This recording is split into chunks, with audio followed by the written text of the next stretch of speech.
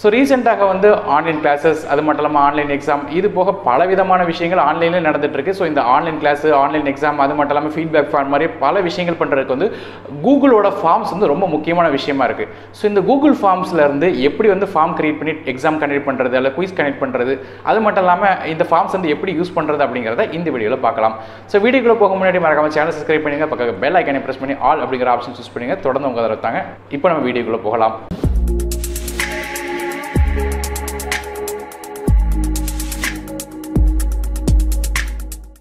Google forms முதல்ல use பண்ணுறதுக்கு Google வெப்சைட்குள்ளே போய்க்கோங்க. அதில் கூகுள் ஃபார்ம்ஸ்னு சொல்லி டைப் பண்ணிவிட்டு ஓகே கொடுத்துருங்க. இப்போ மொதல் வெப்சைட் வரும், அந்த வெப்சைட்டை கிளிக் பண்ணிக்கோங்க. கூகுள் ஃபார்ம்ஸோட வெப்சைட்குள்ளே கொண்டு போய் விடும். இப்போ இதில் ரெண்டு விதமான ஆப்ஷன் இருக்கும். அதாவது பர்சனல், இன்னொன்று பிஸ்னஸ் அப்படிங்கிற ஆப்ஷன் இருக்கும். இண்டிவிஜுவல் யூஸ், அதாவது தனிப்பட்ட யூசேஜுக்கு வந்து பர்சனல் யூஸ் பண்ணால் போதும். அதே வந்து பிஸ்னஸ் அதிகப்படியான நபர்கள் அது மட்டும் இல்லாமல் அதிகப்படியான சப்போர்ட்ஸ் வேணும்னு நினச்சிங்கன்னா பிஸ்னஸ் யூஸ் பண்ணலாம். ஆனால் அது பே பண்ண வேண்டியிருக்கும். ஸோ நான் இப்போ வந்து பர்சனலி சூஸ் பண்ணிடுறேன். இப்போ நீங்கள் பார்த்தீங்கன்னா தெரியும், முதல்ல வந்து ஓப்பன் பண்ண உடனே நிறைய விதமான தீம்ஸ் இருக்கும். அதாவது என்னென்ன யூசேஜுக்கு நீங்கள் யூஸ் பண்ணுறீங்களோ அதுக்கு தேவையானபடி அந்த ஃபார்ம்ஸை ஆல்ரெடி டிசைன் பண்ணி வச்சிருப்பாங்க. ஸோ ஒன்று நீங்கள் அப்படி சூஸ் பண்ணிக்கிடலாம், அப்படி இல்லைனா நீங்கள் டேரெக்டாகவே வந்து கூட எடிட் பண்ணுறதுக்கும் இதில் ஆப்ஷன் கொடுத்துருக்காங்க. ஸோ நிறைய விதமான கேட்டகரி இருக்குது, அதை சூஸ் பண்ணலாம். இப்போ நான் இதில் வந்து blank அப்படிங்கிற ஒரு ஃபார்மை கிளிக் பண்ணிடுறேன், அதாவது எம்டியான ஃபார்ம். ஸோ இப்போ நீங்கள் பார்த்தீங்கன்னா தெரியும், ஒரு ஃபார்ம் வந்து கிரியேட் ஆயிருக்கு அன்டைட்டில் ஃபார்ம் அப்படிங்கிற பேரில். ஸோ முதல்ல அந்த அன்டைட்டில் கிளிக் பண்ணிட்டீங்கன்னா ஏதாவது ஒரு டைட்டில் வந்து கொடுத்துக்கலாம். ஸோ டைட்டில் கொடுத்ததுக்கப்புறம் அதுக்கு கீழே டிஸ்கிரிப்ஷன் இருக்கும். ஸோ அதையும் வந்து நீங்கள் என்டர் பண்ணிக்கலாம். உதாரணத்துக்கு என்ன எக்ஸாமோ அதை பற்றின டீட்டெயில்ஸ் வந்து அதில் கொடுக்கலாம், ரூல்ஸ் கொடுக்கலாம், இது மாதிரி பல விஷயங்கள் கொடுக்கலாம். சைடில் பார்த்துட்டிங்கன்னா வந்து போஸ்ட் ஆட் பண்ணுறதுக்கு ஆப்ஷன் இருக்குது. அது போக கொஸ்டின் இம்போர்ட் பண்ணலாம், ஏதாவது வேர்ட் டாக்குமெண்ட்லேருந்து. வேறு ஏதாவது டைட்டில் டிஸ்கிரிப்ஷன் சூஸ் பண்ணோம் அல்லது அதை மாற்றணும்னா யூஸ் பண்ணலாம். இமேஜ் ஆட் பண்ணலாம், வீடியோ ஆட் பண்ணலாம். அது போக பேஜ் பிரேக் அப்படிங்கிற ஆப்ஷன் இருக்குது. அதாவது 2-3 பேஜாக காட்டணும் அப்படின்னு நினச்சிங்கன்னா இது யூஸ் பண்ணலாம். ஸோ இது மாதிரி பலவிதமான ஆப்ஷன்ஸை சைடில் கொடுத்துருக்காங்க. இப்போ மொதல் கொஸ்டின் வந்து டைப் பண்ணுறதுக்கு அந்த கொஸ்டினை பார்த்து கிளிக் பண்ணிடுறேன். சைடில் பார்த்துட்டிங்கன்னா தெரியும், நிறைய விதமான ஆப்ஷன் இருக்குது. உதாரணத்துக்கு வந்து ஷார்ட் ஆன்சர் கொடுக்கலாம், பெரிய கொஸ்டின் வந்து அதாவது அட்ரஸ் மாதிரி விஷயங்களுக்கு பேராகிராஃப் கொடுக்கலாம். இது போக வந்து multiple choice question, check box, drop down box, அது மாதிரி நிறைய விதமான ஆப்ஷன்ஸ் இருக்குது. அது போக டேட் டைம் கூட நீங்கள் வந்து சூஸ் பண்ணலாம். டேட் ஆஃப் பர்த்லாம் கேட்டிங்கன்னா டேட் டைம் வந்து கொடுக்கலாம். ஸோ இது மாதிரி உங்களுக்கு தேவையான ஆப்ஷன் நீங்கள் சூஸ் பண்ணிக்கோங்க. இப்போ ஒரு கொஸ்டின் வந்து நான் டாப்பில் டைப் பண்ணுறேன். டைப் பண்ண பிறகு அதோட கேட்டகரி என்ன அப்படிங்கிறது சூஸ் பண்ணிக்கோங்க. சூஸ் பண்ணிவிட்டு என்ன ஆப்ஷன், அதாவது என்னென்ன ஆன்சர் அதுக்கு இருக்குது அப்படிங்கிறத வந்து கீழே டைப் பண்ணுங்கள். ஸோ இதை வந்து 1 by 1 நீங்கள் டைப் பண்ண வந்து ஆன்சர் ஆட் பண்ணிக்கலாம். அதுபோக சைடில் பார்த்துட்டிங்கன்னா பிக்சர் ஆட் பண்ணுறதுக்கு ஒரு ஐக்கான் இருக்கும். அதாவது ஏதாவது ஒரு ஆப்ஷன் வந்து பிக்சர் நீங்கள் ஆட் பண்ண நினச்சிங்கன்னாலும் ஆட் பண்ணலாம். கொஸ்டினுக்கும் நீங்கள் ஆட் பண்ணுறதுக்கு ஆப்ஷன் இருக்குது. உதாரணத்துக்கு டேரெக்டாக கூகுளில் போய் நான் வந்து இமேஜ் சர்ச் பண்ணுறதுக்கும் இதில் ஆப்ஷன் கொடுத்துருக்காங்க. ஜஸ்ட் சார்லஸ் பபேஜ் அப்படிங்கிற ஒரு இமேஜ் வந்து நான் கிளிக் பண்ணிட்டேன்னா அந்த இமேஜ் வந்து டேரெக்டாக அந்த ஆப்ஷன் வந்து தெரியும். இதே மாதிரி எந்த விதமான கொஸ்டின்லையோ இல்லை ஆன்சர்லையோ வந்து பிக்சர் என்னால் இன்சர்ட் பண்ண முடியும். அதே மாதிரி பாட்டம் சைடில் வந்து ரெக்கார்ட் அப்படிங்கிற ஒரு ஆப்ஷன் இருக்கும். இந்த ஆப்ஷன் நீங்கள் சூஸ் பண்ணுற பட்சத்தில் அந்த ஆன்சரை வந்து கண்டிப்பாக ஆன்சர் பண்ணணும் அப்படிங்கிற அர்த்தம். உதாரணத்துக்கு நீங்கள் இப்போ நேமோ இல்லை டேட் ஆஃப் பர்த்தோ இல்லைனா அட்ரஸ் மாதிரியான விஷயங்களை வந்து இதில் என்டர் பண்ணுறீங்கன்னா ஸோ அந்த மாதிரியான ஆப்ஷனுக்கு வந்து ரெக்கார்ட் அப்படிங்கிற ஆப்ஷன் கொடுத்துக்கோங்க. ஸோ அப்போ தான் நான் அவங்களோட அந்த நேம்லாம் வந்து நமக்கு சேவ் ஆகும். அதுபோக ஷஃபிள் ஆப்ஷன் ஆர்டர் அப்படிங்கிறது வந்து இந்த 3 டாட் ஆப்ஷனில் வந்து உங்களுக்கு தெரியும். இதை நீங்கள் கொடுத்துட்டீங்கன்னா ஒவ்வொரு நபர்களுக்கும் தனித்தனியாக அந்த ஆன்சர் அட்டன் பண்ணும்போது அந்த ஆப்ஷன் வந்து மாறி காட்டும். ஒருத்தருக்கு ஏ அப்படிங்கிற ஆப்ஷன் இருந்துச்சுன்னா மற்றவங்களுக்கு பி அப்படிங்கிற ஆப்ஷன் வரும். ஸோ இந்த மாதிரி எத்தனை விதமான கொஸ்டின்ஸை வந்து நீங்கள் ஆட் பண்ணிக்கலாம். இது போக எசென்ஷியலான டேட்டா கலெக்ட் பண்ணுறதுக்கும் அந்த ஃபார்ம்லேயே நீங்கள் டைப் பண்ணலாம். உதாரணத்துக்கு ரெஜிஸ்டர் நம்பர், அதாவது ஷார்ட் ஆன்சர் அப்படிங்கிற ஆப்ஷன் சூஸ் பண்ணிட்டீங்கன்னா அவங்க ரெஜிஸ்டர் நம்பர் டைப் பண்ணிக்கிடுவாங்க.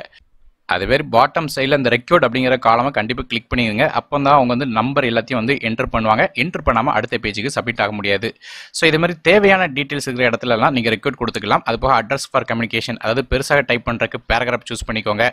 அடுத்த காலம் பார்த்துட்டிங்கன்னா டேட் ஆஃப் பர்த். நீங்கள் டைப் பண்ணும்போதே ஆட்டோமேட்டிக்காகவே டேட்னா டேட் அது சூஸ் ஆயிரும். அது மாதிரி அட்ரஸ்னா பேராகிராஃப் சூஸ் ஆகும். ஸோ ஒருவேளை அந்த ஆப்ஷன் மாற்றணும்னு நினச்சிங்கன்னா சைடில் கிளிக் பண்ணி கூட நீங்கள் மாற்றிக்கலாம். ஸோ டேட் ஆப்ஷன் சைட்லேயே இருக்குது. இதே மாதிரி பல விதமான ஆப்ஷன்ஸும் இருக்குது. அது மட்டும் இல்லாமல் நீங்கள் டைப் பண்ண கொஸ்டினோட ஆன்சர் வந்து இன்க்ளூட் பண்ணுறதுக்கு ஆட் ஆன்சர் அப்படிங்கிற ஆப்ஷன் பாட்டம் சைடில் இருக்கும். அதை கிளிக் பண்ணிவிட்டு ஆன்சரை செக் பண்ணதுக்கப்புறம் எவ்வளோ பாயிண்ட்ஸ் அந்த கொஸ்டினுக்கு உண்டோ அதையும் வந்து டாப் சைடில் நீங்கள் சூஸ் பண்ணிக்கிடலாம். ஸோ இது போக நீங்கள் வந்து ஒன்ஸ் இந்த ஃபார்ம்லாம் கிரியேட் பண்ணிட்டீங்கன்னா மேலே பல விதமான ஆப்ஷன்ஸ் உங்களுக்கு தெரியும். ஸோ இந்த ஆப்ஷன்ஸ் வந்து ஒவ்வொன்றாக வந்து இப்போ செஞ்சு காட்டுறேன்.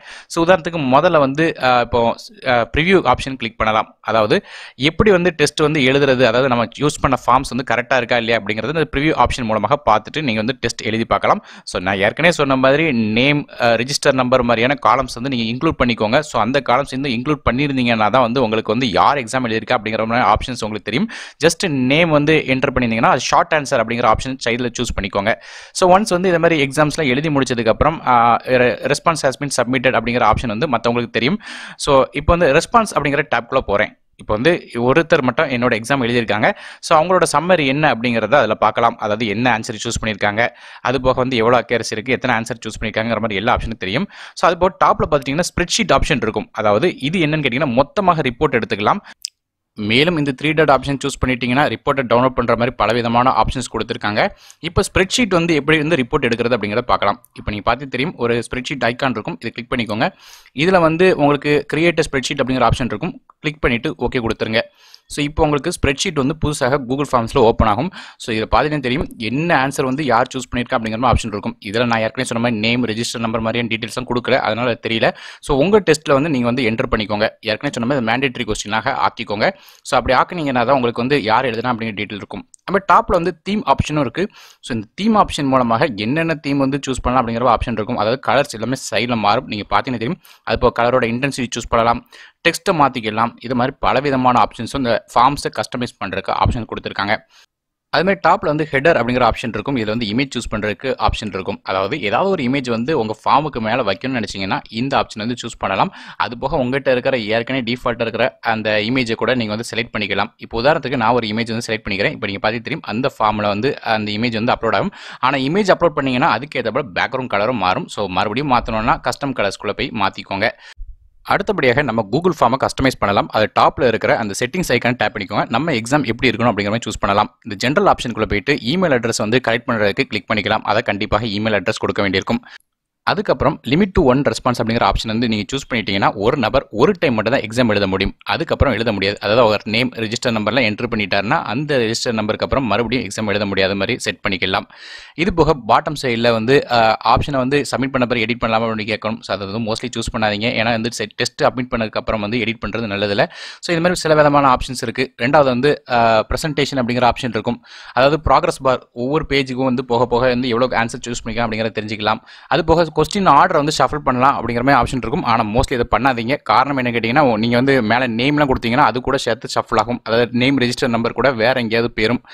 ஸோ மூணாவது ஆப்ஷன் வந்து பார்த்தீங்கன்னா குவிஸ் அப்படிங்கிற ஆப்ஷன் இருக்கும். அதாவது இது குவிஸை வந்து கண்டக்ட் பண்ணும் அப்படிங்கிற ஆப்ஷன் இருக்கும். மோஸ்ட்லி குவிஸ் மாதிரியே கொடுங்க. இது வந்து நிறைய ஆப்ஷன்ஸ் இருக்குது. குறிப்பாக வந்து பார்த்துட்டிங்கன்னா பாயிண்ட் வந்து காட்டலாம், எவ்வளோ கொஸ்டின் விட்டுருக்காங்க, அது மட்டும் இல்லாமல் அவங்க வந்து சப்மிட் பண்ணதுக்கப்புறம் அவங்களோட ஸ்டாட்டிஸ்டிக்ஸ் இந்த மாதிரி பல விஷயங்கள் பார்க்கலாம். டெஸ்ட் எழுதின உடனே அவங்களோட மார்க்கை காட்டுறதுக்கு வந்து அந்த இமிடியட்லி ஆஃப்டர் சப்மிஷன் அப்படிங்கிற ஆப்ஷன் இருக்கும், அது சூஸ் பண்ணிக்கலாம். ஸோ இது மாதிரி பல விதமான ஆப்ஷன்ஸ் இருக்குது.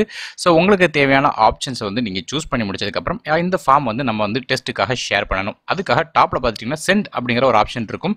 இந்த பட்டனை நீங்கள் வந்து கிளிக் பண்ணணும். ஸோ கிளிக் பண்ண உடனே பார்த்துட்டிங்கன்னா உங்களுக்கு முதல்ல இமெயில் ஐடி ஷேர் பண்ணுறதுக்கு ஆப்ஷன் கேட்கும். ஸோ அதாவது யாருக்கு அனுப்பணும் அப்படிங்கிற மாதிரி ஆப்ஷன் இருக்கும். அப்படி இல்லை டேரெக்டாக நான் வந்து எக்ஸாமை லிங்க் வழியோடு ஷேர் பண்ணுறதுக்கு வந்து ரெண்டாவது ஆப்ஷன் இருக்கும். ஸோ இதை கிளிக் பண்ணிட்டீங்கன்னா லிங்க் மூலமாக ஷேர் பண்ணலாம். இந்த லிங்க் வந்து கிளிக் பண்ணுற பட்சத்தில் அவங்க வந்து எக்ஸாம் எழுதுவாங்க.